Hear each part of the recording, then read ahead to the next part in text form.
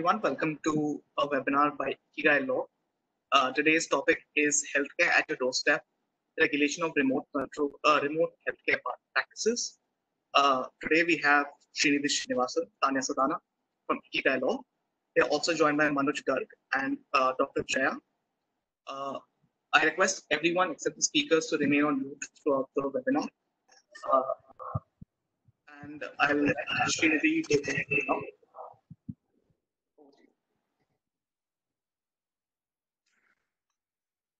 Thank you so much, Darpan. Hi everyone, I'm Sreenidhi. Thank you so much for joining and welcome to our webinar on healthcare. Our focus today is on the story of telemedicine in India. Telemedicine is the practice of delivering healthcare services remotely. So doctors consulting with patients remotely or virtually. This can have great value, which is only magnified at a time like this when people are encouraged to stay at home. Realizing its potential, the government has issued a set of guidelines formally recognizing telemedicine practice. We hope to be able to unpack these guidelines today. And for that, we're excited to have with us two experts in the field. We have Dr. Guriqbal Singh Jaiya, who's been involved with the healthcare sector for several years. He has co-authored a book on fundamentals of telemedicine and telehealth. He's also been involved with the Telemedicine Society of India, the DHIndia Association, and has been instrumental in bringing about these guidelines. We also have with us Dr. Manuj Garg, who is the co-founder of MyUpchaar, which is a platform that provides a range of healthcare services, including healthcare information in regional languages, and which facilitates teleconsults. Before my colleague Tanya and I dig into a conversation with our panel, I will just take a couple of minutes to briefly set the context for the guidelines. The idea of telemedicine, that one, if you could just show the presentation, please, the slides. Yeah, thank you. So the idea of telemedicine has been around for a while, since the late 90s and early 2000s, when ISRO kickstarted a pilot project to connect large hospitals and metros with smaller clinics in villages and remote areas. In the past few years, with tech innovations and smartphones, there's been a surge in platforms that connect doctors with patients and allow patients to set up virtual consults. Many of you would be familiar with these apps. Many of you may have used them as well. But the practice on the whole has faced some challenges and so far is yet to generate the kind of confidence and trust needed for wide adoption, both amongst patients and amongst doctors. In fact, 2 years back, the Bombay High Court held a doctor couple liable for negligence after they consulted with a patient on the phone without a proper diagnosis of the symptoms. That definitely raised some alarm bells. And at the time, the Indian Medical Association had sought clarity on the practice. Other state medical associations also didn't take a clear view on the ethical and practical issues related to teleconsults. There's been some conversation around formal guidelines that would set out what's allowed, what's not, how to go about the process and other details. And now with COVID, the government seems to have fast-tracked this process and brought out a set of guidelines that A, formally recognize practice, and B, practical guidance to doctors. The health ministry has made a strong push for it. Prime Minister Modi has talked about people consulting with doctors without having to go to clinics or hospitals. The Arogya Setu Mitra app offers opportunities for teleconsultations. Coming to the content of the guidelines, so these guidelines are now part of the Medical Council of India's professional conduct and ethics regulations. So there's no ambiguity as to legal standing. On substance, the guidelines offer very practical, pragmatic advice to doctors on how to go about teleconsultations. Darpan, if you could just move to the next slide. So the overarching sort of guiding principle that's underpinning the guidelines is that a doctor should exercise her professional judgment and use proper discretion so that there's no compromise on quality of care. At any point, if a doctor believes that a physical examination is needed, she must stop the consult and advise the patient accordingly. The guidelines also set out the tools that can be used for teleconsultations, video, audio, text. The process that is to be followed for teleconsultations is also set out. It starts off with identification of both the patient and the doctor, patient consent, which is implied if a patient initiates a consult, exchange of information between the patient and the doctor, then diagnosis, and finally giving advice to the patient. Doctors can also prescribe medicines remotely. If prescribed medicines, a prescription is a must. And the prescription has to display a doctor's registration number and other details. Doctors can also use e-prescriptions or scan and upload a signed copy of the prescription. There are also 4 lists of medicines which range from very basic medicines that can be prescribed through any mode of teleconsultation to a prohibited list will include narcotics and sort of more serious drugs, whereas the permitted list includes very mild drugs, common OTC medicines like paracetamol or supplements. There are also some medicines that can only be prescribed through video consultation, say topical ointments for skin ailments or eye drops, and those that can only be prescribed if it's a follow-up consultation for, say, refill of medicines for diabetic patients. Doctors are also required to keep fairly detailed records and maintain a trail of all documentation. So, call logs, patient records, images, any data that is used during the consultation. There are different modes, again, through which teleconsultations can be initiated. It could be directly between a patient and a doctor, or it could be initiated through a healthcare worker or caregiver. The guidelines also talk about the role of tech platforms in teleconsultations. Platforms are required to conduct a due diligence and only onboard doctors that are vetted and registered with state medical councils. Artificial intelligence and machine learning can be used to assist a doctor in patient diagnosis, but AI can't directly give out medical advice or issue prescriptions to patients. All in all, this is a fairly practical guide which seems to have been pushed through in a time of need. Having said that, there may be some open issues or practical considerations to be kept in mind as the guidelines evolve. One would be ensuring that one, if you could move to the next slide, please. One would be ensuring the appropriate standard of care is delivered through a virtual medium. There could be potentially scenarios where telemedicine is not appropriate, and the doctor should identify that and act accordingly. Doctors have to maintain detailed records. This becomes very important, especially when doctors speak to patients across media. Say if one conversation happens over WhatsApp, the scan is sent through email, managing a proper set of records would be important. Patient confidentiality and securing patients' data would also be important, especially because there is potential for patient data to be stored on personal devices like a doctor's phone. Then sort of zooming out a little on adoption, reaching tier 2, tier 3 cities and rural areas where the need for telemedicine may be far more acute is also something to keep an eye out for. The last would be sort of if this is a stopgap measure or a more permanent step towards telehealth and the adoption of digital health in India. With that context, I'll hand over to my colleague Tanya Sadana to kick off the Q&A with our panel. Please do feel free to write in your questions in the chat. We will bring those up to the panel as the conversation evolves. Thank you, Sreenidhi, for so beautifully and summarily capturing the entire telemedicine practice guidelines. Now, before I begin the Q&A session, I think it's demand of the session that I introduce our guest speakers in a little more detail, especially given their illustrious careers so far. We have guest speakers representing two interests. Dr. Jaya, who will speak on behalf of the regulator as he was a part of the planning and of visualizing these guidelines. And of course, Dr. Manuj, who is the founder of MyUpchaar and is one of the people who is bound by these guidelines. So to begin, a very short introduction of Dr. Jaya, which is very difficult to do because he has had such a long and illustrious career that to just sum it up in a few words is very difficult. He is an MBBS doctor from AIIMS, New Delhi. He is an LLB. He is a former IAS officer. He has served for 25 years in WIPO. He has also been instrumental in shaping these guidelines as they are presently. He is the member of all three industry bodies, that is the Telemedicine Society of India, Digital Health India, and SATHI, which are actively campaigning and lobbying to improve telemedicine in India. So, Dr. Jaya, beginning with you, and as the regulator, could you just walk us through what were the process of bringing these guidelines about? Who were the stakeholders involved, and how does this telemedicine practice in India evolve itself?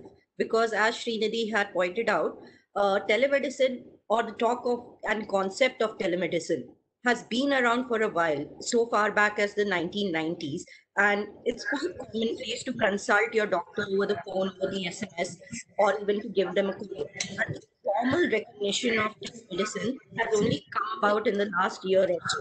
Could you walk us through who the stakeholders were and how this process was shaped? Thank you, Tanya. I am delighted to be on this panel with Ikigai has arranged, and also to see my young friend Manuj Garg on the panel. In fact, I am here because of Manuj Garg. So thank you, Manuj, for bringing me here. My pleasure. And also thank you for the very flattering introduction that you have made. As I keep saying again and again, I am still a learner, and I believe in remaining a lifelong learner, self-directed learner, and that is the perspective from which I come. I did train as a doctor. I was doing MD pediatrics, and 6 months into MD pediatrics, surprisingly, when I got into IAS, the AIMS New Delhi itself felt that I should join the IAS, as I was the first medical doctor to join the IAS. So they gave me an extraordinary leave without pay for 1 year, so that in case I didn't like the IAS, I could return to my MD seat and continue with it. So that gives you one context. The other context is that when I was doing MBBS, I also did a BA with economics and mathematics and political science, because earlier I had joined IIT Delhi, where I would have done had I continued after the 4th day. I left to do pre-medical, but then I wanted to still study economics and mathematics. And still later, once I became an IAS officer, I went to evening law school because I thought an administrator should also have a formal law degree. Interestingly, the law degree had intellectual property subjects. They were simply called copyright law and patent law, which I covered. I didn't even know the term intellectual property then, and I didn't even know the term intellectual property till I became a deputy secretary in the Ministry of Industry. Having gone through life, I'm almost 65 years of age. I've been back in the country only for the last 2.5 years. And in these 2.5 years, it just so happened that I ended up getting drawn back into medicine. I thought I will probably practice as a GP, but then I have somehow ended up in the policy space more, and also in a small way with some of my friends from AIMS New Delhi in a couple of digital health startups, which are still in the works. So I'm on both sides of the fence now. I'm as much an informal guide, supporter of the 3 telemedicine, telehealth, digital health societies in the country at the national level, effectively having functioned as the advisor to all 3. And by sheer circumstances, therefore, I am now involved in this event where, at the behest of the Telemedicine Society of India and DHIndia, I ended up creating, with the help of some 140 volunteers, including Manuj, in the so-called introductory webinar-based program with 3 modules, which TSI and DHIndia were jointly running for 1 month till 3rd of this month. Thereafter, TSI itself is running the course, whereas DHIndia is working on creating a repository of telemedicine platforms in the country and telemedicine peripherals. Because once you have this new paradigm, well, it's new in the sense that it's now explicit. But if we go back to the history of telemedicine in India, the first telemedicine setup was inaugurated surprisingly by Bill Clinton when he came to India in March 2000. So it's more than 20 years now. Roughly after 20 years, we have now a formal regulation, although it is called Telemedicine Practice Guidelines, but under the professional ethics or the code of conduct, as it is briefly called, or in short called, of the Medical Council of India, which itself got superseded. So now currently you have what is known as the Board of Governors in supersession of the Medical Council of India. This Board of Governors issued the Telemedicine Practice Guidelines on March 25th this year. which were then initially notified on 26th of March on the website of the Medical Council of India, which otherwise is superseded by what is known as the National Medical Commission, in which there are 33 members which were appointed 2 months ago, which should have become operational by 8th of May, within 9 months of the second promulgation of the ordinance leading to the Act, the National Medical Commission Act, which was formally promulgated on 8th of August last year. And within 9 months, the Board of Governors should have handed over its functions as the interim body to the chairman and the 22 other members of the National Medical Commission. But I think because of the current COVID epidemic, I am not fully aware as to how further prolonged would the delay be in the transition from the Board of Governors in supersession of the Medical Council of India to the National Medical Commission, whose members are already fully appointed and ready to take over any day. So if I go back to the time of 2000, where Bill Clinton inaugurated the first telemedicine node in a hospital set up at the village where the president of Apollo lived. So it's his native place where Apollo had built a hospital, and ISRO was their partner in setting up the telemedicine node. So which meant in those days, it was essentially satellite based. And the then Department of Information Technology was the other key partner. Of course, the Ministry of Health and Family Welfare was also involved. And in those early years, the Sanjay Gandhi Institute of Postgraduate Medical Education and Research, which at that point in time was headed by one Dr. Professor Mahendra Bhandari, he was the man who held the first meeting for the working group, informal working group that he had created at the Sanjay Gandhi Medical Institute in the year 1999. So if we have to look at the formal history of the formation of the Telemedicine Society of India, it dates back to 1999. Although the current website of the Telemedicine Society says its history dates back to 2001, and its effective registration happened only in 2006. Earlier to that, of the three societies, the society whose acronym is SATHI, which currently stands for Society for Administration of Telemedicine and Healthcare Informatics, was formally registered sometime in June 2004. And prior to that, there used to be yet another setup called the IAMI, Indian Association of Medical Informatics, which came about as a registered society sometime in the 1990s, but it continued to grow and flounder over a period of time despite growth, and finally it has more or less collapsed. So on paper it still exists, but in practice it does not.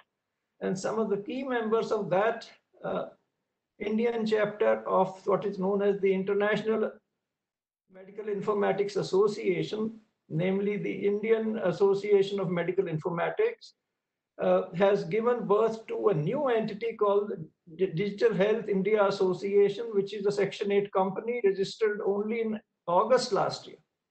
And despite the fact that in one sense it is the oldest and the youngest, which makes it very interesting, it is relatively, I would call it, the most professional of the three societies as on date. But all three have the potential to become significant players, and I think all of them are now shaping up to become significant players. In their own way, each one of them has done a great job, and it is a matter of time that the three will also be working together closely, because there is a lot of cross membership amongst them, particularly amongst the top few in the three organizations. So with that hope, I am involved with all three and trying to assist all three, given my vast experience, not necessarily in telemedicine, but in other areas at the international level. With that broader context, the growth of telemedicine has been at a snail's pace in the last 20 years.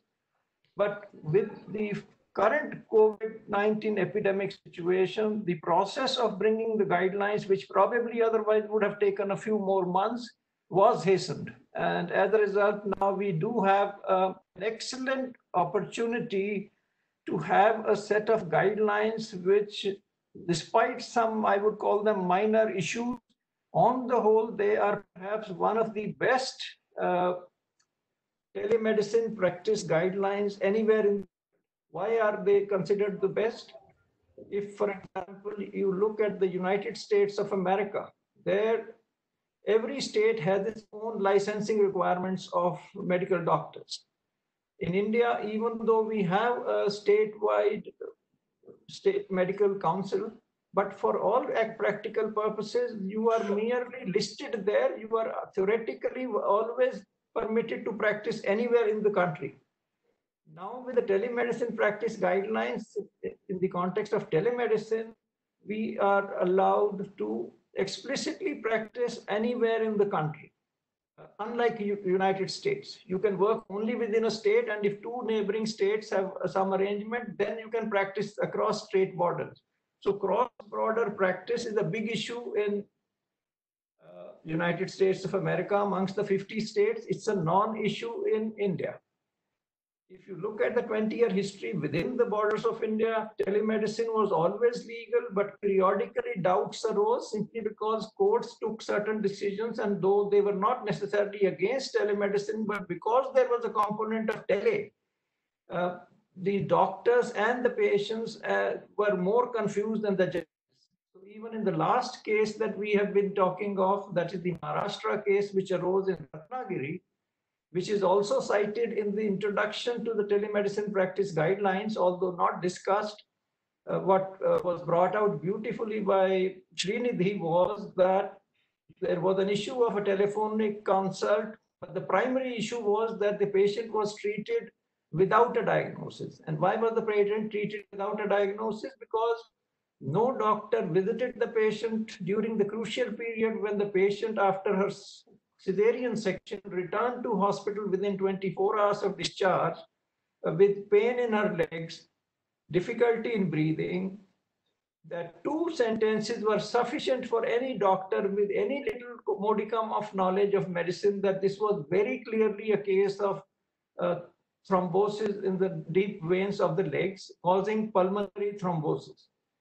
And had they even done the diagnosis, the least they would have then done is transferred the patient to a better facility. Whether the patient would have survived or not is a different matter. If the patient came in the evening and the relatives wanted to take the patient to another facility, these doctors neither brought a doctor in, the husband-wife couple who had to go abroad for whatever reason. So they were sort of trying to help the patient with just a couple of nurses. And if you have not seen the patient, if no local doctor has seen the patient, then without seeing the patient, if you are merely giving some symptomatic treatment, effectively you are not treating the patient. And despite the patient's relatives saying that let us be allowed to go elsewhere, you are not letting them go. And by 4 a.m. in the morning, when the patient is getting blue, you then rush the patient in a doctor who finally comes. And by 7 a.m., the patient is dead in the new hospital. So that in substance is the situation. And unfortunately, the local branch of IMA in Ratnagiri actually went on a 48-hour strike in favor of a doctor who was grossly negligent, criminally negligent in what they were doing. It has nothing to do with telemedicine. That they were making only a phone call and treating, yes, but the phone call was not at issue in this case. And yet this is the case on the basis of which the government felt, if this is the degree of confusion, then let us look at what is the practice around the globe.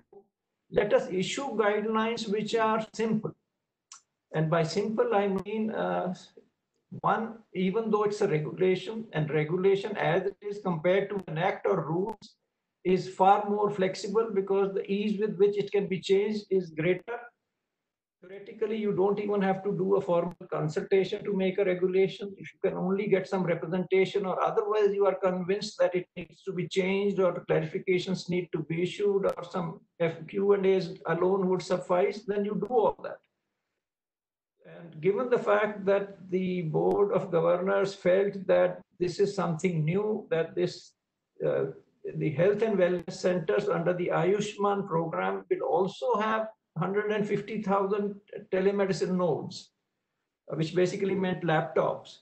But by now, the world has changed to a degree that we are essentially saying, hey guys, we have been practicing telemedicine. We means the doctors all through, everyone, ever since we had mobile phones. And all doctors certainly today own smartphones. So much so that, for example, in states like Punjab, the government has issued a mobile phone to every auxiliary nurse midwife, ANM. Even the so-called ASHA workers, which are essentially private people employed for work under various programs of the government, particularly in the context of maternal and child health, each of them has even been provided a SIM by the government to have a phone. They bring their own phone. And a significant number of ASHA workers, for example, in Punjab have smart mobile phones. In reality, the way things are, these guidelines permit you to practice telemedicine even with an ordinary basic phone. So which means today, as things stand, for all practical purposes, every family in the country, including the poorest of the poor, either own a basic phone or within their immediate circle of 5, 10, 15 people, there is someone who owns a basic phone. And whenever who owns a basic phone has an immediate circle of 5, 7 people who has a mobile phone, which is a smartphone. So even if you get an e-prescription through a link sent by SMS, you can go to that link, transfer that link by SMS to a smartphone or to a laptop at a pharmacy, for example, of your choice, get it printed with the signatures of the doctor on it, get the prescription delivered to you by the pharmacist. So this is the functionality possible provided you are smart in using an ordinary basic phone which only has an SMS capability. And this is the context in which the chairman of the Board of Governors, who happens to be my MBBS batchmate, and then fortunately we were also MD pediatrics colleagues, and therefore I've had the opportunity of having to have meetings with him so often, because we as a batch meet fairly frequently for lunch as and when possible. So much of what I'm telling you is entirely off the record, but it is meant to tell you that people at high places have absolutely the interest of the people at the grassroots. So this is a system which has been made keeping essentially the poorest of the poor in mind, the most ordinary people in mind. You are not required to have anything comprehensive or complex to start the practice of telemedicine. And the other beauty of these guidelines is that even though they have come into force on 25th of March, although notified on 12th of May in the Gazette of India, effective from 25th of March, though from the date of notification, you have full 3 years in which the practitioners who are currently registered medical practitioners under the Medical Council of India's Act are allowed to practice on the basis of these guidelines without clearing any formal test or examination. The new regulation prescribes that the Board of Governors or its successor, that is the National Medical Commission, which will again have a board for this purpose, ethics board. That board will then prescribe the examination to be taken by all doctors, whether registered already or to be registered, which means MBBS doctors to be registered after 3 years. So after 12th of May 2020, they have 3 years to practice telemedicine without undergoing any formal qualification test, as long as they understand the basics of these guidelines. So what are the basics of these guidelines? If I have to say it in 3 words, you are finally guided by your professional knowledge, competence, which is the final arbiter of what you do, which means anything said in the guidelines is the guideline which can be overridden by your own knowledge and competence. So nothing is binding, despite it being a regulation, it is a guideline. Absolutely. So, keep that in mind, then you will find that this is a very, very simple guideline. If it's confusion, don't worry about the confusion. It does not need to be clarified as long as you are clear about your job as a medical doctor. If you practice all the things that you were taught, or beyond that, what the government has tried to help you with. For example, the government of India has issued a large number of what are known as standard treatment guidelines. The ICMR recently issued a very large number of what they call standard treatment workflows. So if doctors follow those, and if you do proper record keeping, historically the problems doctors have run into is that they were poor record keepers. Any doctor who kept proper records never had a problem in court ever. Only because even if they did the right thing but did not have the right record keeping, then you had a problem. And fortunately, the new system, the digital system preserves records. So it in fact makes keeping records easier, even though with ordinary phones and smartphones, you have to figure out a way to then download data from these phones and then keep it in a secure way so that you retain it at least for the same period in which you would otherwise require to keep your records of patients. So I'm sorry to interject now. As I said, Dr. Jaiya is someone who has an illustrious career and who has a lot to speak about this topic. But I think to be fair to our other very illustrious speaker, Dr. Manuj Garg.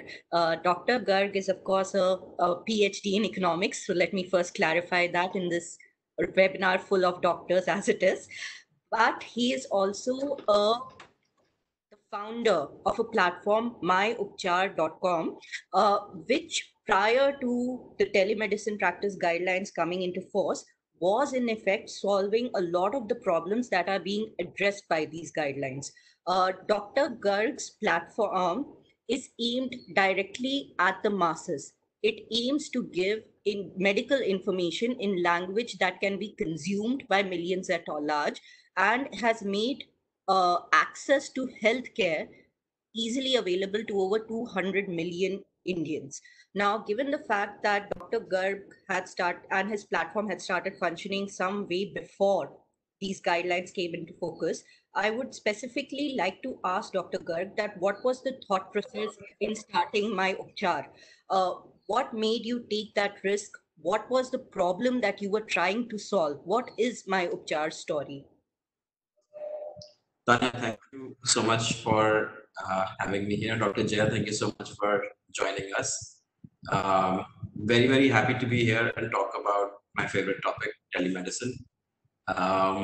So MyUpchaar, came from a very simple observation, which was that medical information and availability of medical information and availability to good healthcare. There is a huge problem in tier 2, tier 3 in India, and the overlapping fault lines are along language lines. It's not along caste, creed, income. Right? So people who typically prefer to consume their media in their mother tongue, they are also much more likely to be in places where there is very limited access to healthcare. That was a insight that Rajat, my co-founder, we got to through experimentation that we were doing, I think in middle of 2016. So the insight was, so the basic idea was, even if you look at, so here's another way to look at it. If you suppose look at the US, which has probably the most expansive healthcare system of most countries, whatever its problems, there is healthcare, right? Even there, websites like WebMD, Mayo Clinic, Healthline, they get 400 million visitors every month, right? That's more than one visitor for one American every month, right? Now it's of course gone crazy with COVID and whatnot. But in India, where there is very limited healthcare, the need for proper medical information in Indian language should be significantly higher. Right? That's where we started with. That's what we started with. And of course, it turns out it's not just a problem of awareness, it's also a huge problem of access. Right? Step outside of cities, barely 50 to 100 kilometers. The kind of medical care available, it would make you shudder. It's actually really, really scary. So that's where we started. It was really just as simple as you know, the availability of affordable healthcare and medical information, we believe, is a universal right. It's something we all should have. And that's what we wanted to bring to 95% of India that doesn't really have it. Right. So there's, the top 6 to 10 cities where most of us live, we don't even bat an eyelid. There's a doctor, there's a hospital, there's a clinic within probably a kilometer of where you live, or multiple ones. But that's not so in tier 2, tier 3. So that's what we started with. And we've created a lot of content in Indian languages, all with doctors. So there's always a doctor involved in the process. There's a doctor in the video. And then when these millions of people started coming onto our platform, the natural question was, hey, I like this content, but medical problems are such that it's personal. So even though I can give you a standard set of answers, you still want to speak with the doctor because there might be context to your own situation. So people started asking us to help them connect with the doctors that were creating that content on our platform. And that one thing led to another, and it started becoming digital consultations. And when that started happening, the obvious question was, like you said, I'm not a medical doctor, so I need to be I'm extra careful about everything medical that happens, because that would be the first criticism I would get is non-medical person doing something medical, therefore this error happened, right? So the burden of ensuring everything is absolutely perfectly is extra heavy on us. So, and Rajat, my co-founder, is an engineer, so he's also not a doctor. So we take quality of medical work happening on our platform extremely seriously. So we looked into this, and there was absolutely no law or guidelines back in 2017 when after an year of operating, we started digital consultation. So we didn't start it right away.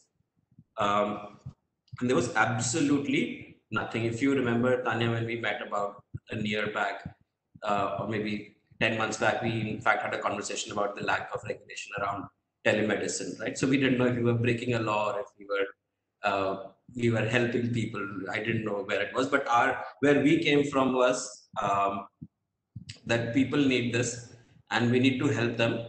We need to help them in the best way possible.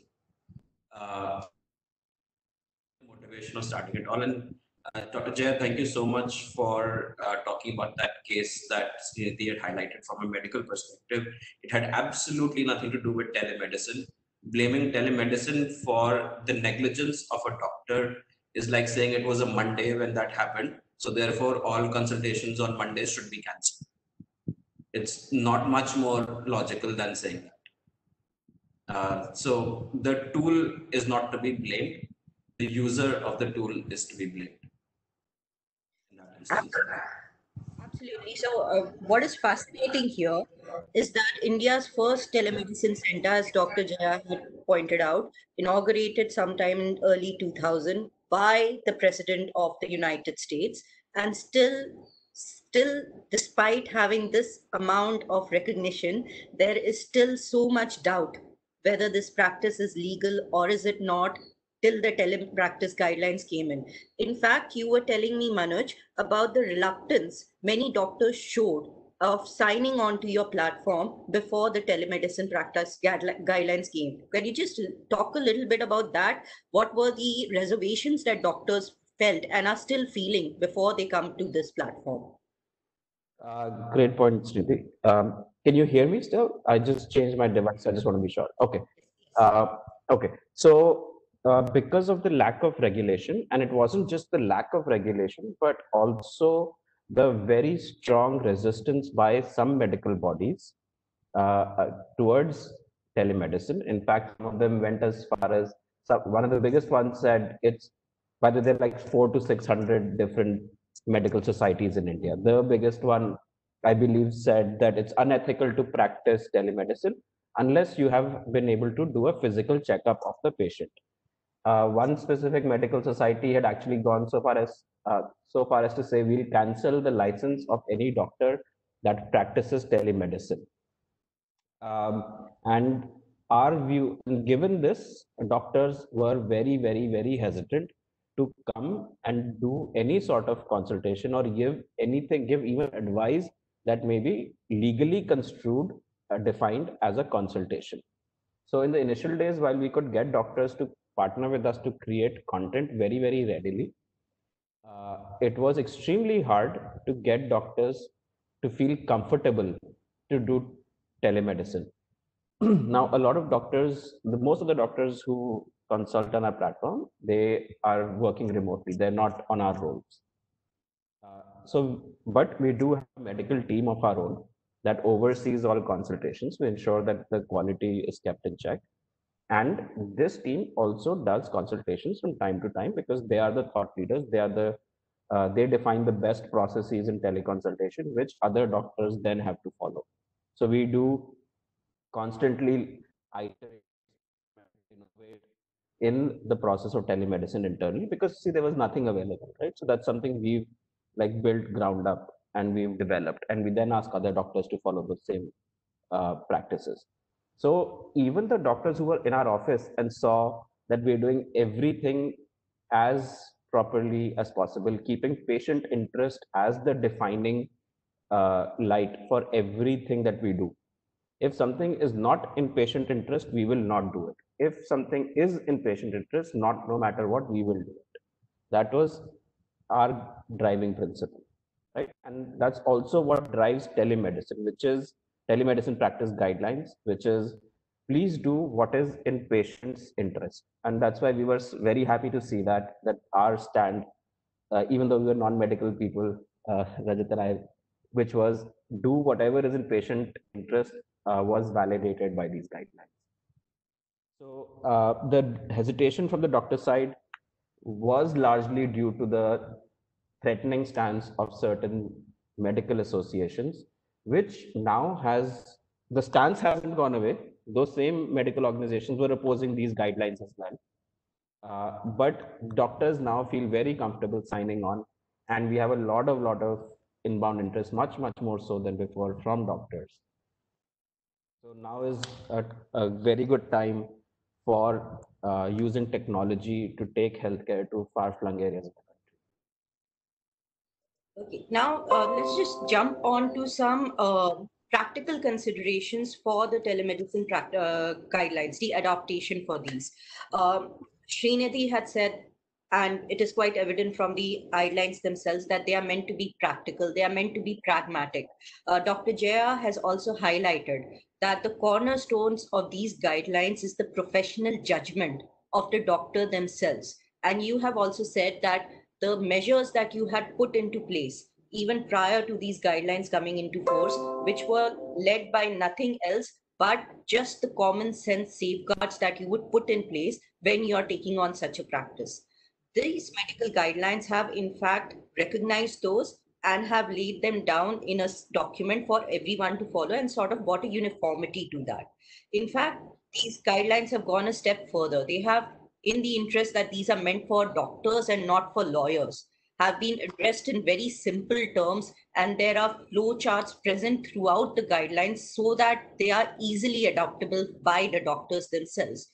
However, even despite this, when we spoke last, you had said that without having a specific tech tool, there are some pitfalls which doctors need to be aware of before they go into telemedicine practice. Could you just highlight what those are and what are those sort of safety checks which a doctor should keep in mind before starting telemedicine practice?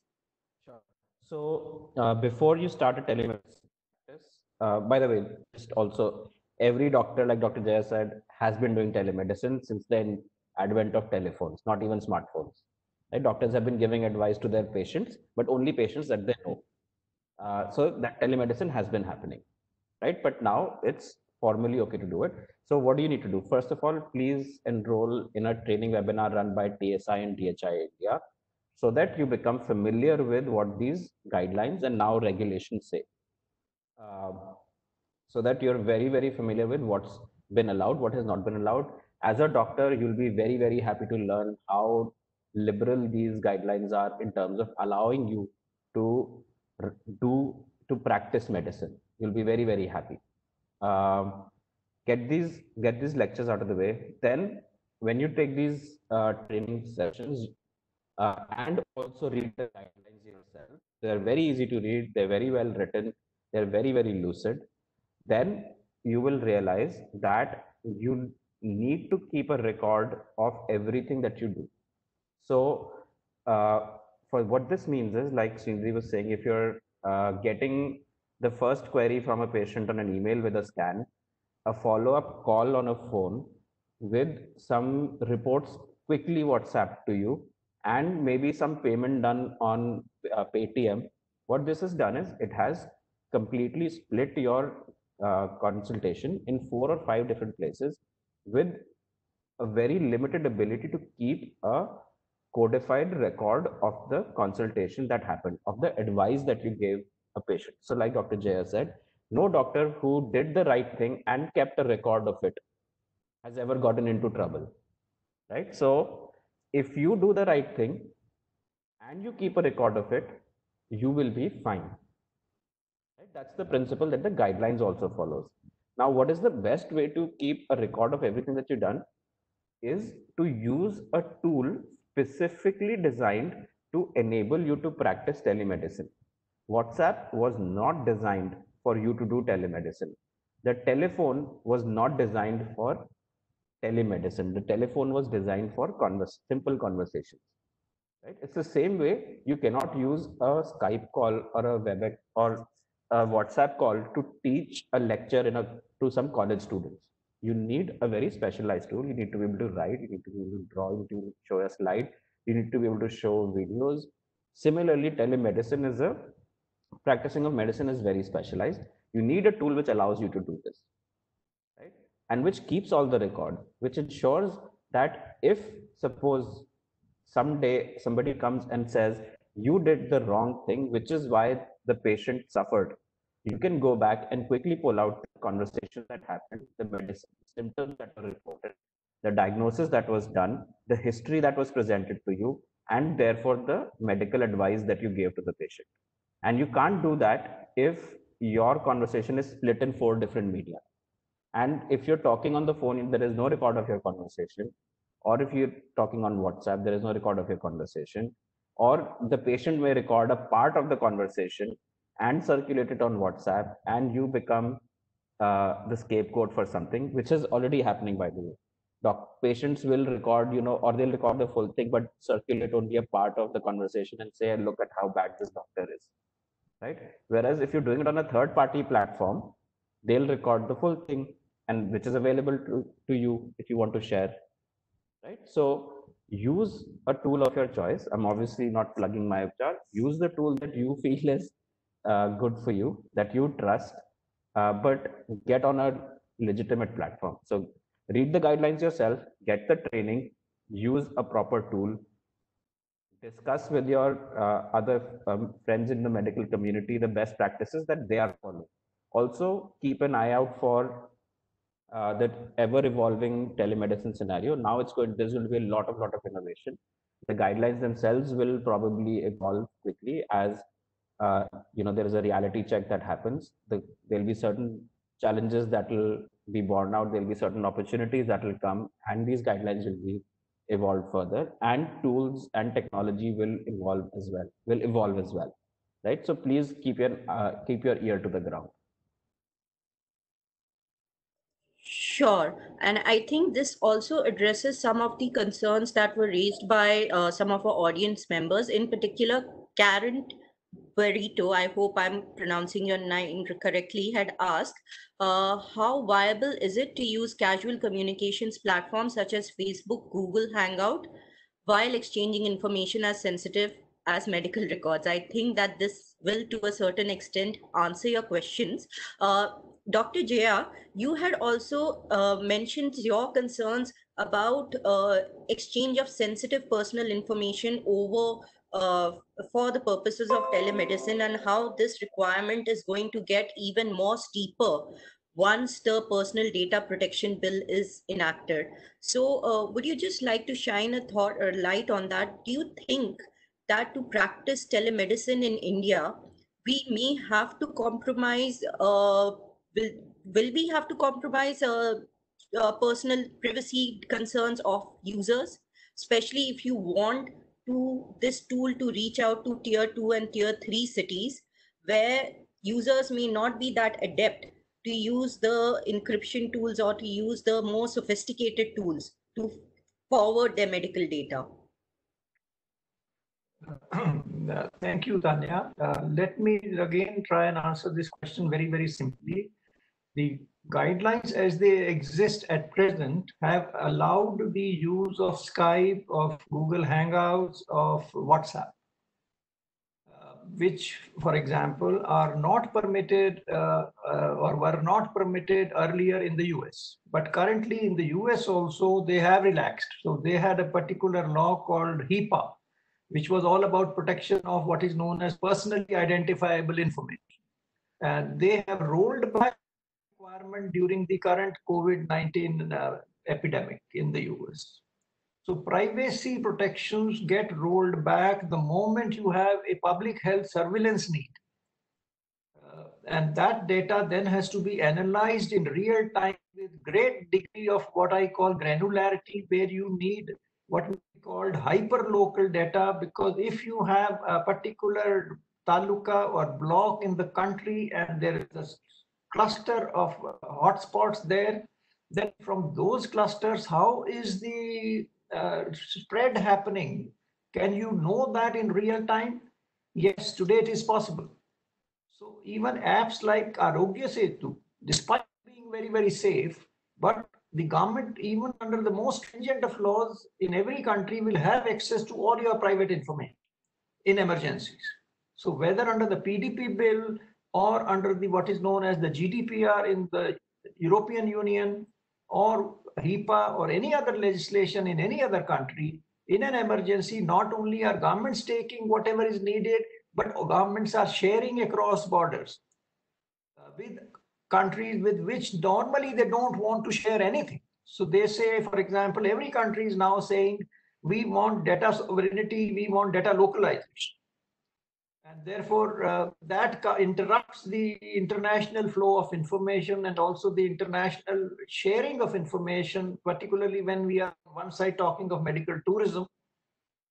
You have problems if you are not allowed cross-border sharing of such personal sensitive information. You are worried about it being stored in servers in China or US or Europe when the patients are of Indian origin and temporarily abroad. So all those kinds of issues arise. So it's not just medical tourism, even when you are on international travel as an Indian citizen. You are across the national boundaries, and in those jurisdictions, an Indian doctor cannot practice unless he is registered in those jurisdictions. So technically, if he is rendering a service to an Indian when he is abroad, he is doing something which may be against the law. So one of the reasons our current law says we are silent on this, the telemedicine practice regulations, is it simply says we don't pronounce for or against it. They don't exclude. I was reading some of the press reports today which were highly incorrect, not just misleading. So 2 or 3 reports I read in the last couple of hours all said the MCI has banned surgical procedures through telemedicine. That's a 100% incorrect interpretation. You can't be more wrong than that. Surgery, telesurgery, any surgery, if you have the tools and you can do it safely, you are doing it already, you will continue to do it. These guidelines are not stopping it. What they are telling you is these guidelines don't say anything about it. So when they use the word exclusion, all they mean is we don't deal with it. Everything was always legal. Coming into force of these guidelines has changed nothing. So similarly, now when you have so much of freedom, now the Personal Data Protection Bill in India, which is based on bit of HIPAA and the GDPR and other local considerations. So it's an amalgamation of 3 broad categories of laws, what may be called US, European, and then our own Indian requirement. So it's a hybrid animal, which is currently before the Joint Select Committee of the 2 houses of Indian Parliament. They had done public consultations, invited objections or comments or suggestions. Those were given by all concerned by the 5th of February this year. And since then, I think, I don't know how much time they have had to work on it further, given the current COVID epidemic. But probably we are still a year or so, or if not more, away from a Personal Data Protection Act. And that act will subsume what was meant to be a digital information security act for health, what was the acronym DHIA. DHIA never became an act, remained a bill. And that bill was to be subsumed into the PDP, because PDP was supposed to be the general bill when it comes to personal data protection in the country, whether health or non-health. So a lot of doctors have therefore given extensive comments on what was there in DHIA, but could or should have been incorporated in the PDP, but has not happened, to the Joint Select Parliamentary Committee. So even I, through DHIndia and through ICMR's AIMS Computational Genomics Center, and through another international forum of Harvard, have submitted a substantial chunk of comments to drill some sense into what is happening there. But broadly speaking, today, as on date, those who are privacy advocates will not be happy that there is so much of freedom that we are allowed to use Skype, Google Hangouts, Zoom, and whatnot. So even though Manuj says do things carefully, and that is what we recommend, that do things carefully, and that is the right way to go. But for the present, knowing the situation on the ground, I mean, not only the poor people are not smart enough, but the so-called smart doctors are not smart enough when it comes to the effective use of these tools. So they behave as if they are uneducated people. So the government has said this change process needs not just educating the public, but also educating the doctor.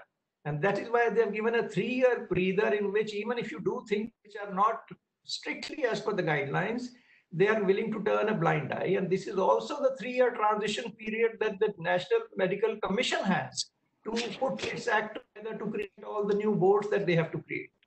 So it's a fortunate set of circumstances that this is happening at a time when the COVID crisis is not going to be over soon. The kind of relaxations that have happened in the US are not needed here, because we have been smart enough to not need them at the moment. And with that scenario in the US, for example, the growth of telemedicine also was not much ahead of what was the situation in India in the last 20 years. But what has changed between the last 4 months of 2019 and the first 4 months of 2020 in the US is that the number of telemedicine consults have gone up 1,000-fold. So that is the explosive start of telemedicine which has begun. And that is despite the fact that in telemedicine, you can use only 2 of your 5 senses. And the third most important sense of touch, you cannot yet use significantly. But sometimes the 2 senses that you are able to use are enhanced by the technology. While on one side they are enhanced by the technology, at the same time, the same technology which enhances it also creates problems of privacy, security, and knowledge gap. So let me give you a simple, very simple example from abnormal practice. A patient goes to a doctor and says, "Doctor Saab, these are the 10 reports that I want you to look at." He hands over 10 reports and verbally says, "This also includes my 2 discharge summaries of my last hospital admissions in the last 1 year." So the doctor quickly eyes through it and is obviously looking first for the discharge summaries, because they are the most comprehensive set of information he can find. Now, if he doesn't find them, he immediately asks him, "You said there are 2, but I don't see even 1. So then the patient fumbles and says, "Sorry, it's in my other bag, or I forgot them at home because I was reading." But when you put 10 documents online, even in a third-party platform, unless the system has been designed smartly, you may actually send 10 and the 10 may not be received at the other end because of technical issues. Or you have sent 10 have been received and both sides have confirmed 10 each, but you may have uploaded the wrong documents and not necessarily all were the right documents, because you had 100 reports, you were choosing 10. Or you may have uploaded one document 3 times or one. So your numbers are right, but you have not worried to check that this is how we are reconciling. So this asynchronous process where your communication is not great, both the doctor and the patient are awkward when they have to do a tele-consult or a tele-presentation. So unlike, for example, journalists, NDTV or many other TV or BBC or wherever, when they come onto a platform, a screen, they are far more relaxed, they are far more at ease than, for example, all of us are. And the poor villager and an ordinary citizen would obviously be far more apprehensive in using a new medium. Changing from one set is challenging for both the patient, the caregiver on one side, and the doctor on the other side. And therefore, this process of change is bound to be slow.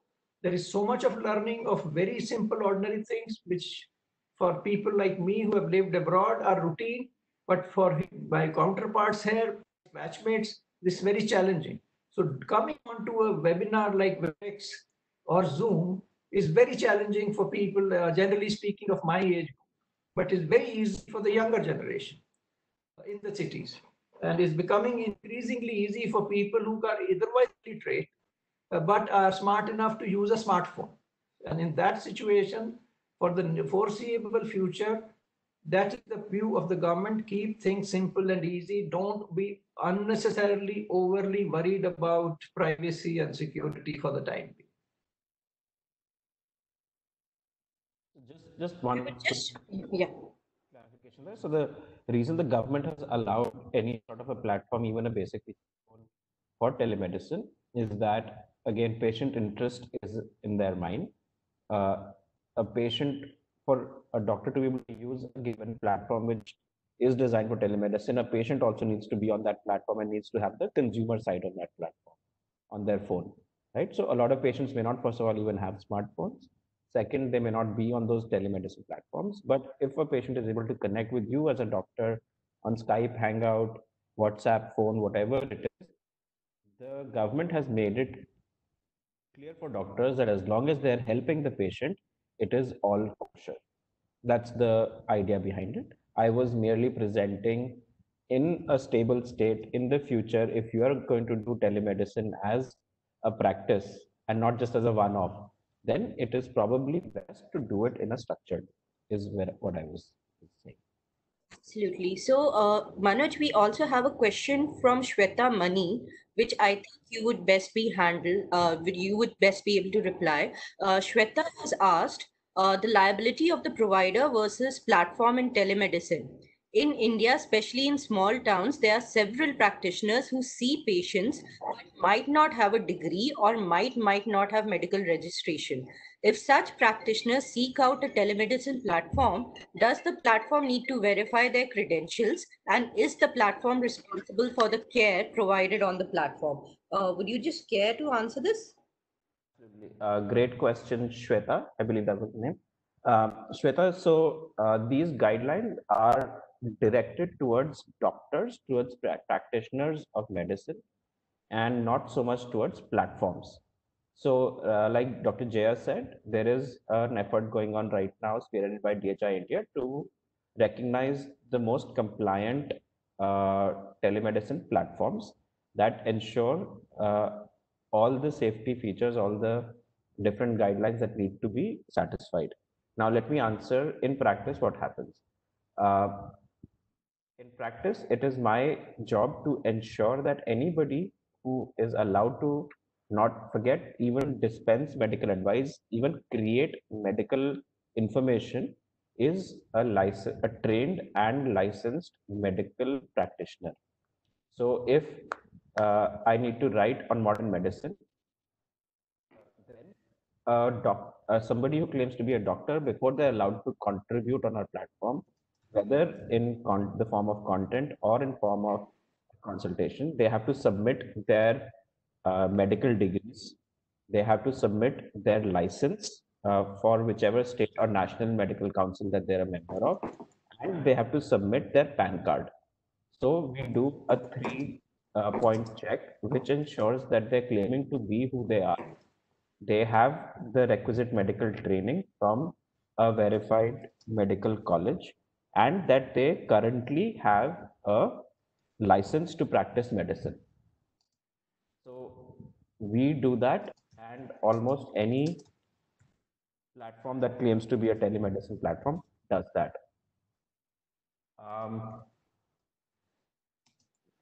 We do not allow quacks.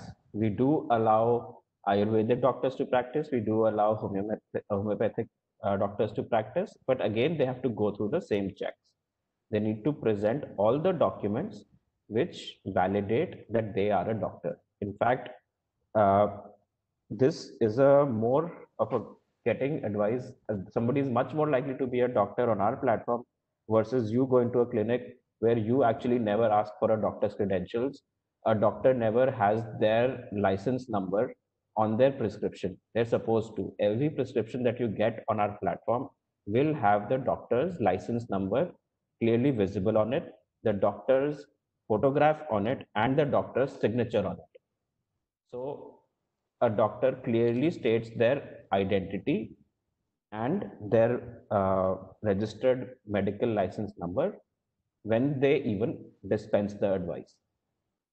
I hope that answers your question. Yeah. In fact, it's important to add a couple of points here. So please allow me to add on to what he has said. Tanya, is it okay? Sure, sir. Please go ahead. So I'm totally in agreement with what Manuj has said. But there are smart ways of getting around the problem of even a quack practicing on this platform. Now, what are the two broad approaches that a quack can take? One, he can team up with a registered medical practitioner. And the definition of a registered medical practitioner then is that the primary responsibility comes on that registered medical practitioner, who may be an allopathic doctor or an Ayush doctor. And please note that based on the guidelines issued on 25th of March, almost identical guidelines were issued on 4th and 10th or 11th of April by the two boards regulating Ayurvedic, Siddha and Unani, and homeopathy is separate. That came on 10th or 11th. So actually you have three types of registered medical practitioners. One with the so-called modern or allopathic doctors. The second are the so-called one set of doctors covered under Ayush, the Ayurveda, Unani and Siddha. And the third and separate category is the homeopathic doctors. All others, including dentists and nurses and other healthcare workers, are not exactly regulated by these, even though there is a clear mention of healthcare workers consulting with the doctor. So for example, the government has, through the what is known as CDAC, created two platforms. One is called eSanjeevani. The other is also called a variant of eSanjeevani, which is currently deployed throughout the country. And for example, since I'm more familiar with Delhi and Punjab, in Punjab, they have in the last 3 weeks deployed the eSanjeevani platform for health worker to doctor consult. And the basic idea is that the health worker should be able to dispense what are drugs listed as over-the-counter drugs and drugs listed in category A. And that is what has guided the Board of Governors in making those lists. So essentially, the first list of over-the-counter drugs or medicines or whatever is that which anybody can prescribe. In fact, you don't necessarily have to be a doctor. Most people go and get those drugs, and unfortunately in India, even get prescription drugs without a prescription from pharmacists, and sometimes even online, which is completely illegal against the law, but that's rampant practice, unfortunately, which has not yet been effectively checked. So in that scenario, the law is being broken left, right, and center by people all through, even in the in-person consult, or even without in-person consult, patients or their caregivers have merrily taken medicines, including what are covered in the so-called Schedule H and H1 drugs, which are drugs meant to be only prescribed under the Drugs and Cosmetics Act by those who are registered medical practitioners, as defined in the Drugs and Cosmetics Act and rules.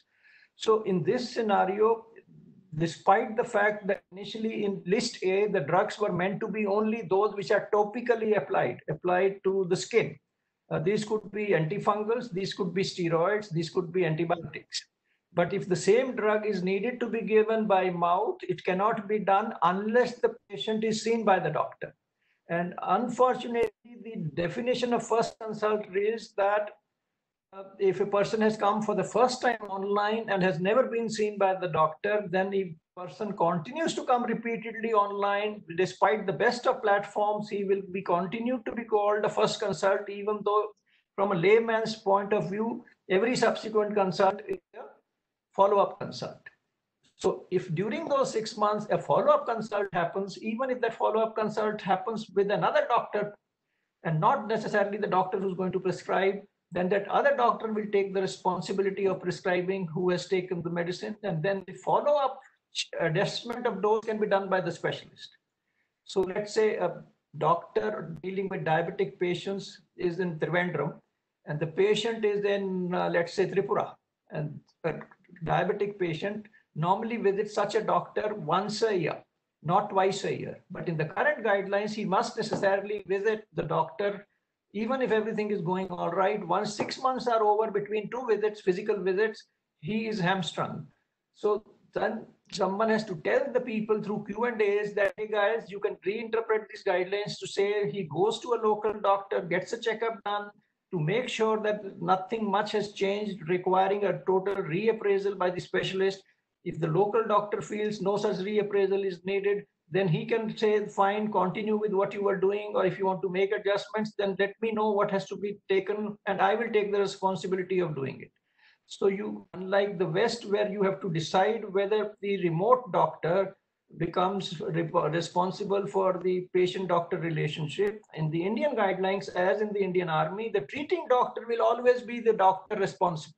So if the treating doctor is the doctor who has seen the patient in person, that responsibility under the guidelines can never be shifted to a remote doctor, howsoever competent that doctor might be, or may actually be happy to take over such a patient. And even though the telemedicine system may actually permit it to be done safely, the guidelines say don't do it. And having said that, all these guidelines are subject to your overall understanding of your professional competence. So if you think despite the guidelines, you are doing something which is expressly against the guidelines, but in the interest of the patient, and you have reason to believe that what you are doing is right, record the reasons, do it, you will never be hanged.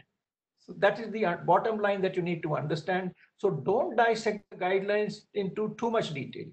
And having said that, despite the fact they wanted to only give topical medicines, the first amendment to the telemedicine practice guidelines was for oral administration of certain psychiatric drugs. So that's the only amendment made so far within days of the promulgation of the guidelines in the first week of April itself. Beyond that, in April itself, a 10-page Q&A document has been produced by the Medical Council of India. So that is an excellent document that you should look up on the website of the Medical Council of India itself. Beyond that, in the training that we have done with TSI and DHIndia, because I was the convener of the process that resulted in the training program, we were some 140 of us, as I mentioned earlier, including Manuj. That training program goes much beyond the telemedicine practice guidelines. It also tells you the basics of what to do and how to do in setting up whatever system, simple or complex, you want to set up.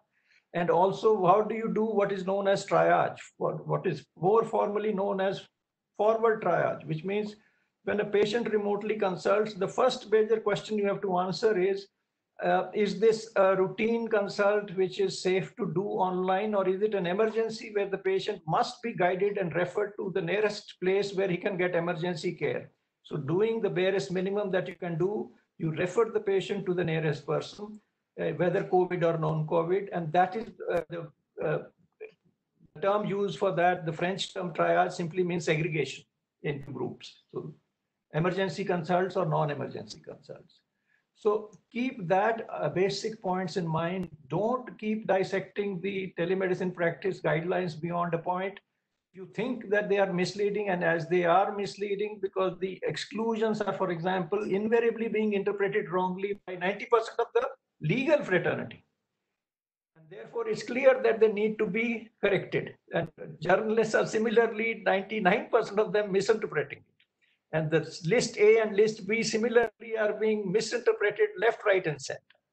And wherever you have the right interpretation is what the Board of Governors is saying, in the 30 pages of 45 pages of FAQs which have circulated, linked to the Google document, which is a live document, have said that this is how it should be on the first consult. And although this is wrong as per the guidelines, which means we are parallelly getting a survey done, which would be sent out in a day or two to all and sundry that we know, starting with the 2,000 people that have already been trained by TSI and DHIndia. We would be then circulating it widely because we want to understand from the actual readers what do they think of these guidelines. I, being a lawyer, having worked on this document over many months, my understanding is obviously better than those of others. So those who are reading it for the first time may get confused. If it confuses me in some places, you can imagine the confusion it will cause to others. My own view, personal view, is that what they have said in 30 odd pages could be said in 10 pages. And that would have been better, simpler, easier for everyone to follow, other than wading through 30 pages of text.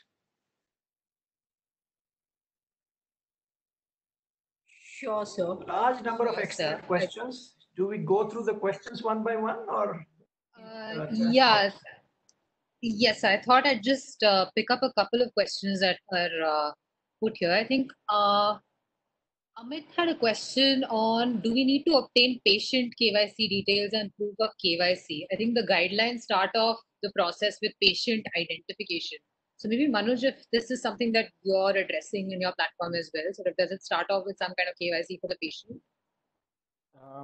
We take a patient's phone number. We used to take their Aadhaar card information earlier on. In the very early days, we just found that the more checks that you put on people, the less they were willing to actually share. Because, think about it from a user's perspective also, they're on a platform which they may or may not have interacted with before, most likely not, and suddenly this platform is asking for your Aadhaar card. Right? It's a little hard to convince people to part with that information.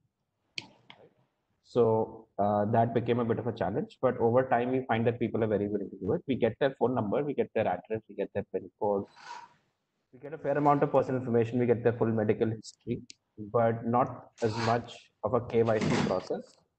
Again, all of this comes from there not being any sort of any sort of regulation around it. So, Manuj, it's important to add here that this is what most people do who are not lawyers.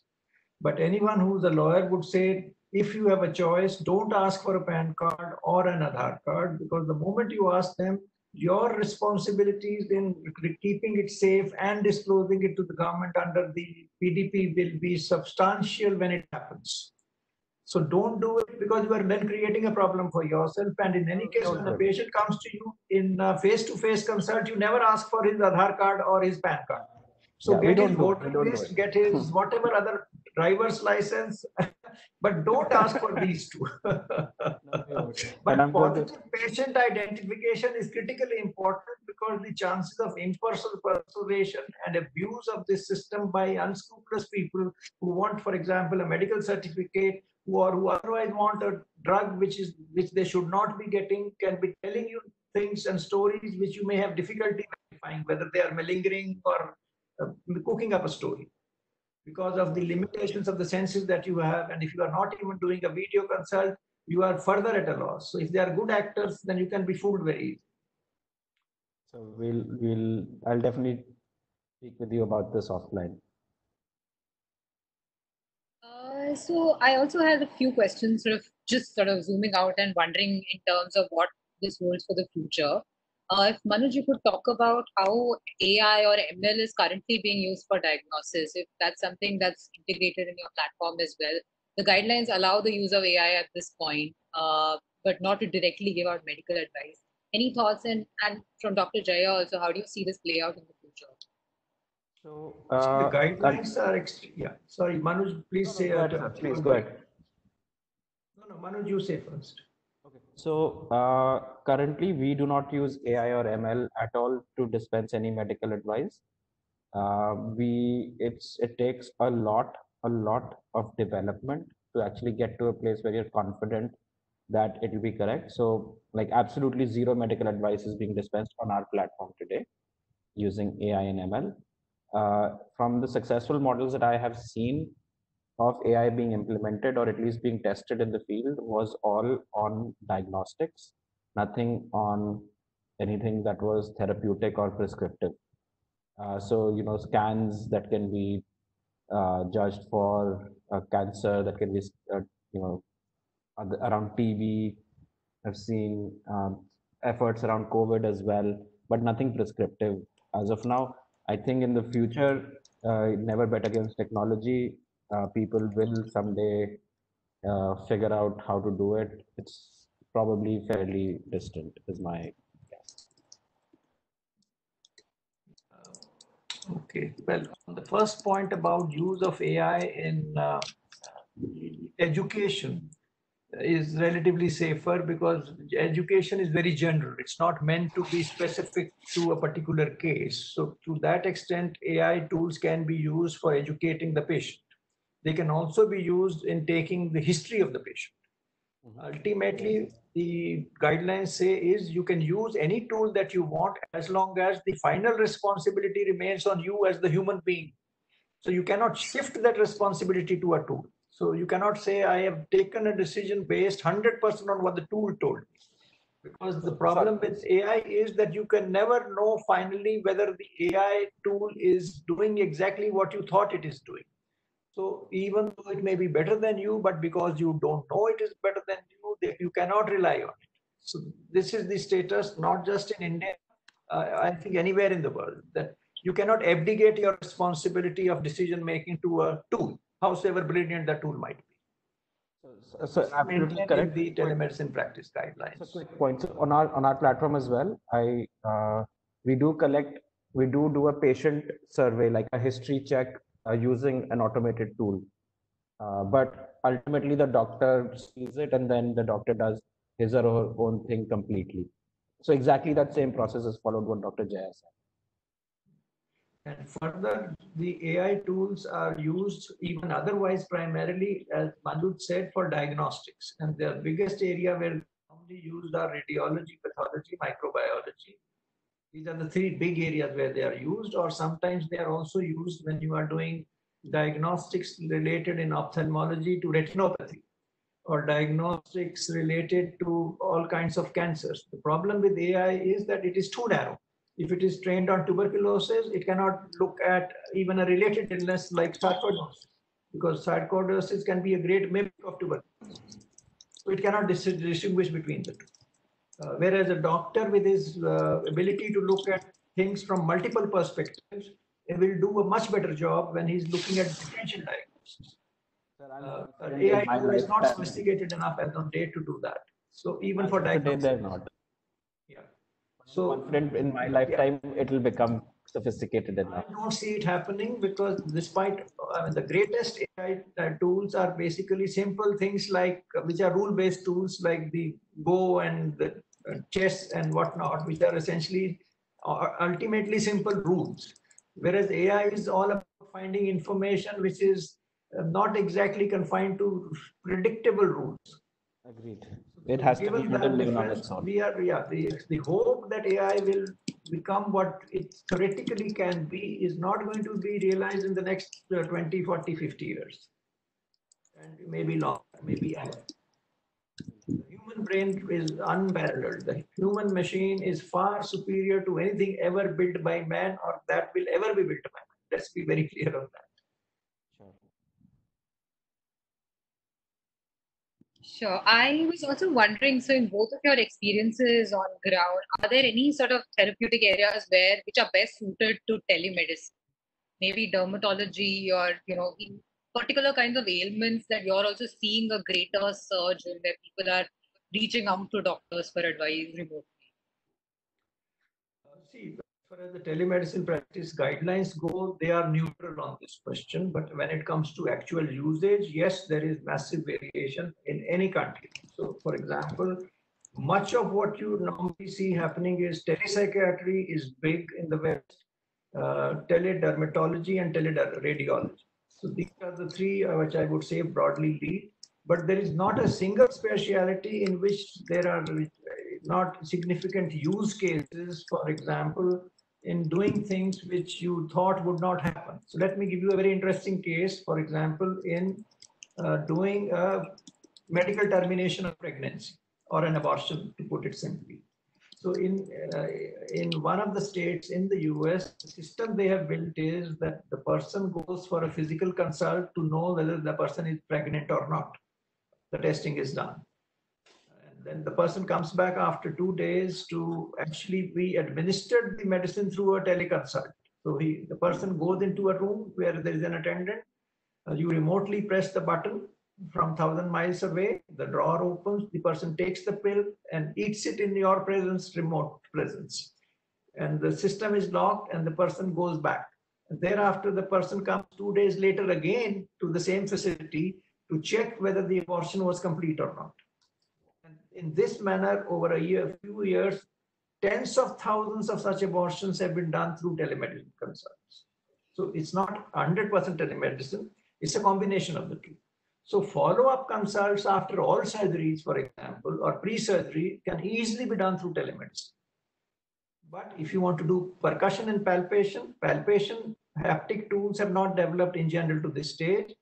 Percussion in general can be easily overcome if you are using ultrasound. Now, with the medical termination of pregnancy-related restrictions in India, handheld ultrasound devices, which are otherwise exceptionally good, and can be managed by an untrained person as long as you have a good video interface and some basic training has been provided at the other end. So, now, let me give you a more interesting example that was narrated to me recently by Dr. Mahendra Mandari, who is now 70 plus, a urologist and into tele-urology. But he was talking of the so-called quacks, that he had gone to a quack in Rajasthan and he realized that this guy has done surgery for hydrocele for the grandfather, father, and now son. And basically saying, if I could do it for 3 generations and there were no complications and no problems, that is why they came to me for 3 successive generations. Had I done things wrong, I could not have existed in the village. I mean, I may have even been killed and certainly thrown out of the village. So I'm clearly doing a lot of things right, which you think only MBBS doctors can do, but forget an MBBS doctor, I wasn't even a compounder. This was something that has happened historically. Now, that is one simpler example, but the more complex example is more interesting. In an obstetrics case, a lady has a breech delivery, and in the breech delivery, clearly it's a very big challenge where it can very soon turn into an emergency. So such guys have been trained by gynecologists to even rotate the child in such a way before the head is fixed so that the breech becomes a normal delivery. So they do it as well as a trained obstetrician does, and they are not even MBBS doctors. But they have also been taught how not to mess it up with what are the things to look for, and they know how to look for those things and therefore know when to refer the patient to the hospital. They are in touch with the doctor on an ordinary phone, and the doctor is guiding from the hospital, and then the moment they find things are not okay, they send a message to the doctor or call up the doctor and say, this is a case coming to you in the next 15 minutes or half an hour, which means they have pre-arranged a vehicle, sent the doctor, and the patient is received by a doctor waiting in the hospital. So this perfect synchronizations enables even a quack to do things which you have not yet imagined, which means the quacks are not a part of the problem, they are a part of the solution. And that is the most interesting thing, that the basic policy mistake the government of India has made, that the best rural practitioner that you have simply ignored it simply because he doesn't have a degree. In business, when you do great things, you don't have to have degrees. Manuj doesn't need to have a medical degree to do what he's doing. So if he can do, some kind of, you can call it medical practice, after all, he's assisting doctors in doing what they are doing, or he's educating patients without being a doctor by using doctors. How is the quack any different? So think differently, think outside the box, use your limited resources to the best of your ability. If the National Medical Commission Act provides for community health workers to become prescribers, just like the so-called nurse practitioners in the US, who can prescribe over-the-counter drugs and listed drugs, then why can't we carefully scrutinize these so-called quacks or jhula chap doctors to see which of those are fit to be made so-called community health workers recognized by the National Medical Commission, which is yet to, of course, prescribe the minimum requirements for them to become so. So that is where creativity and innovation is required, even in policy making, and not just in technology. And that innovation is as important as the innovation in technology. And this is the message that Dr. Bhandari gave even in a video. He spoke to me for 45 minutes and I said, make 3 minute, 1 minute, 3 videos. And I have that wonderfully recorded video. He's on record and he's saying the government of India should reconsider its policy. And he's a very, very senior guy. Senior to K. Ganpati, and K. Ganpati is the so-called father of telemedicine in India. He has spent his life in Apollo. 15 years Apollo made a loss on use of telemedicine systems. Only in the last 5 years they have broken even, but Ganpati has devoted his life to the creation of the telemedicine system in Apollo and in TSI as a member of TSI from the very beginning. And these are stalwarts nearing 70 who are going great. So these are the people one should listen to, whether in the government or otherwise. Ganpati introduced new stereotactic surgery to become from a neurophysician, a neurosurgeon, at a time when for the next 10 years, no one did that in the country. So we have such wonderful role models in telemedicine. So neurosurgeons are telemedicine experts and have been practicing telemedicine for 20 years. And here is a government which is itself doing all kinds of things. All our private hospitals who are medical tourism cases are doing a huge amount of surgery-related teleconsults. And this will continue. India itself has the government-driven programs in the so-called SARC countries, in all the African countries, in the so-called BIMSTEC countries, in all 53 African countries. India has supported their governments to create telemedicine links over the last 12, 15 years or so. So cross-border practice is also happening, but in poorer parts of the world. Even from US, there are any number of Indian origin doctors who are offering their platforms in India. The telemedicine practice guidelines are silent about it, but the reality is that if it is possible and that none of them has faced any problem in the US or in India, then we cannot wait for international treaties and harmonization of practices, because that is something which will take 50 years or 100 years. And technology and life moves much faster. Law lags behind reality. Very rarely law is ahead of the reality. And this is the nature of things. If you are going to be bound by the law, you will never succeed in life. You have to push the boundaries, but do it sensibly, ethically, and record everything. And if you are recording everything, the chances are 99.9% of the time you will never come to grief. And that has been the experience of my life when it comes to law in India from the age of 23 to the age of 65. Sure, sir. Thank you so much for that. And although I must say that I quite strongly disagree with you about the legitimization of quacks, being a lawyer, I've also dealt with certain cases where these quacks have gone drastically wrong, but maybe we'll continue that conversation offline.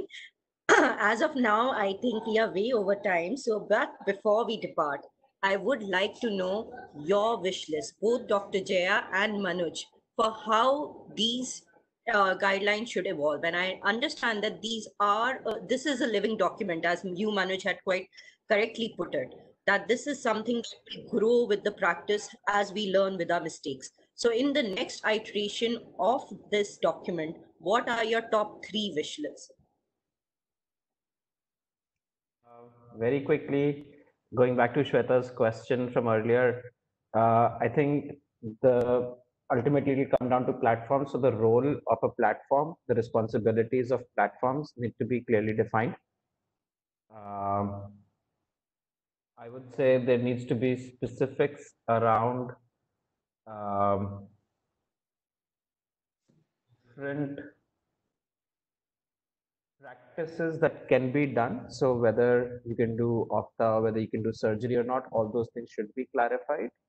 I know the guidelines are a little vague now, but thinking from a practitioner's perspective, that creates more confusion than clears up. So it needs to get a little more detailed. I understand that these guidelines were written very rapidly, but that needs to be done. And then my last thing is, I really, really wish that practitioners and patients are deeply consulted as these guidelines are updated, so that those who are writing the regulation are aware of the challenges and opportunities that are available. Thanks, Manuj.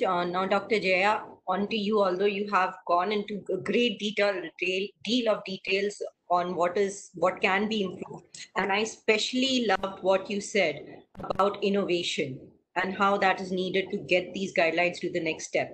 But if you could just give us a ballpark of how you think that can be achieved. So the 3 points that I would mention would be perhaps in the reverse order of what Manuj has said. For me, the single most important thing is the feedback that we need from the users. The user is the right person to suggest the changes, not a person like me who is at both ends. I'm at the user end, but I'm also at the policy end. So the policy end guy should not think like a user, even if he is a user. Because 99.99999% of users are not policymakers. So I want the views of those who are not lawyers, because these guidelines are not meant to be read by lawyers. They are meant to be read both by ordinary patients and ordinary doctors who don't have an inkling of law. A good legislative framework of any kind should have clearer definitions. So if there are 20 key terms, you cannot have 3 definitions and no definitions for the remaining 17. So all that this document should contain is a set of definitions and a set of principles. And if those 2 things are clear, then you don't need to write 40 pages or 50 pages. Of course, out of the 50 pages, I think 10 or 15 are blank, or intentionally left blank. So it's called a document of 52 pages. It's actually something like 30 pages. 3 pages are only references. And there are 3 flow diagrams. So and there's one e-prescription format. There is no format for e-consent. The biggest problem I have with this document is that it has messed up the concept of e-consent by not realizing that you cannot equate a physical person going to a doctor with an e-visit of a person to the doctor. So if the patient calls the doctor, that is deemed to be implied consent, even though the guidelines in a different para say that the standard of care is the same as in a physical consult, subject to the limitations imposed by the process of an e-consult. So the moment you say there is a limitation, then that limitations need to be explained to the patient, even if he's coming willingly to you. And the moment you start doing that, you are informing him of the limitations, you are taking an informed consent. So the process that you are following is an explicit informed consent. So understanding the elements of an informed consent is something that is critically important, even though the guidelines dispense with it. Because the moment you understand the process, then you yourself would realize when to abort or not even start a teleconsult. And similarly, the patient would know at the other end when to start and when not to do it. And e-consent ideally should not be form-based, because it should be a process. So it's a process of educating the patient about not just a concept that you take in the physical environment about the illness itself. Here the focus is the limitations imposed by the technology. So if you are talking about the limitations of the technology, then you are talking about even the liability issue. You are talking about the use of 2 senses. You are talking about the possibility of loss of information, theft of information, impersonation, positive patient identification being a challenge, positive doctor identification itself being a challenge. But you can still start with a simple format, and that is something that this guideline should have. On the whole, if you have to have an excellent guidelines, it can be 10 times more detailed, but those 10 times more details should come in 10 pages, not 30 pages. So the current 40 pages should become 4 pages, and 6 more pages should come to clarify the basics of e-consent, of issues in e-prescription, issues in the practical challenges that you face. If you don't do that here, then you already have a 10-page FAQ from the Board of Governors itself. You have a 40-page FAQ from Telemedicine Society of India. So these 50 pages are longer than the original. And that means the moment you have to give 50 pages of clarifications in Q&As, there's something seriously wrong in the way the original document is written. And the only reason the original document is long is it's always easier to write long documents. If you have to say the same thing in a shorter document, you need to work much, much harder. And they ran out of time to do that simply because the COVID pandemic, the lockdown came in between. That is my surmise, that therefore they were left with no option but to push out their long document, which they themselves would have made a shorter document. So the next iteration, I am sure, will be shorter. And the more feedback you give, and I've finalized a questionnaire which will be sent out as a Google Doc. Anyone who wants to look at the questionnaire before it is sent out, I'm willing to share that document. And thereafter, it has to be circulated widely to all stakeholders, because that is the best way to address the issue raised by Manuj. They have to give the feedback. And I am only raising pointers. Is this the right place to do it? Do I need a 50-page document if these are the basic guidelines? Should it be a part of only the ethics? Even though much of what you do here is related to ethics, but there is also enough related to technology. So should it be an amendment of the National Medical Commission Act? Should it be a standalone act?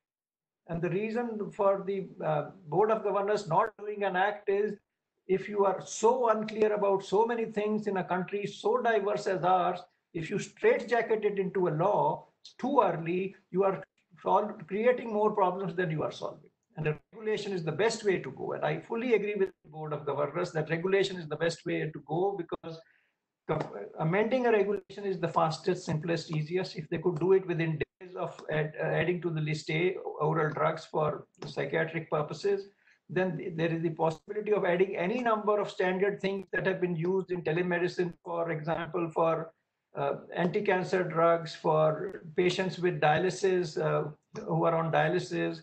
Hemopoietin can be added.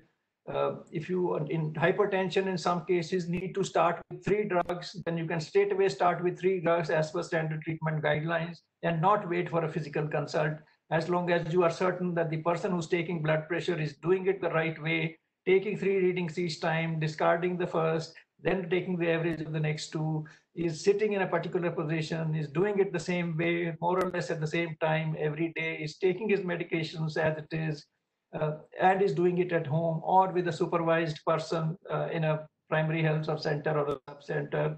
So a lot of things have to fall in place. The good thing is the e-prescription here format is slightly more elaborate than the in-person prescription format. And the reason for that is that the opportunity for giving detailed instructions is more needed in the online environment, because you are not in a position to do it face-to-face as you would if the person came in person. So you might as well write more. So if you have to write, then you might as well write everything, which you never say when you do things online. So you simply write something, take this medicine A/D. You cannot write A/D in a prescription online. You have to necessarily say alternate day. And if it's meant to be taken by mouth, or if it is a suppository, then you are supposed to write by mouth or take it as a suppository. So those are the kind of little details which must be made clear to an ordinary patient, because ordinary people firstly can't read English, and all our prescriptions are in English. In UP, they must be in Hindi. That is what Manuj is doing. His education is in Hindi.